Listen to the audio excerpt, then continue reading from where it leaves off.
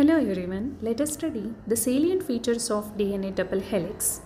As in the name, the DNA double helix consists of two polynucleotide chain in which sugar and phosphate will make the backbone. The nitrogenous bases adenine, guanine, thymine and cytosine project inside. The two polynucleotide chains in DNA double helix have the anti-parallel polarity, that is, one strand run in 5' to 3', the opposite will run in 5' to 3' direction. The third property is that purines will always make a base pair with pyrimidines. Particular adenine will base pair with thymine through 2 hydrogen bond, guanine with cytosine through 3 hydrogen bond, which is called complementary base pairing. Because of the presence of hydrogen bond throughout the length of DNA, there is a constant distance maintained between the two strands throughout the length of the DNA. The two chains are coiled in a right-handed fashion as shown in the figure, and it results in the formation of complete turn, which is called a pitch.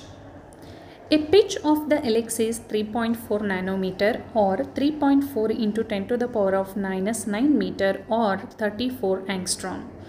Roughly, one pitch consists of 10 base pairs.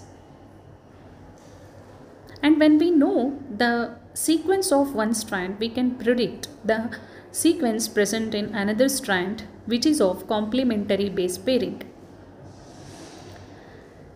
Since one pitch consists of 10 base pairs, consequently the distance between base pairs is 0.34 nanometers or 0.34 into 10 to the power of minus 9 meter or 3.4 angstroms.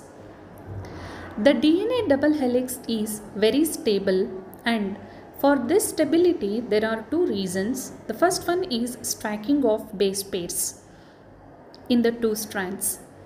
The second reason is the hydrogen bonds. After proposition of DNA double helix, Francis Crick proposed central dogma of molecular biology, which states that DNA upon replication produces another molecule of DNA, upon transcription produces mRNA, and upon translation produces protein. In some virus, reverse transcription where mRNA produces cDNA.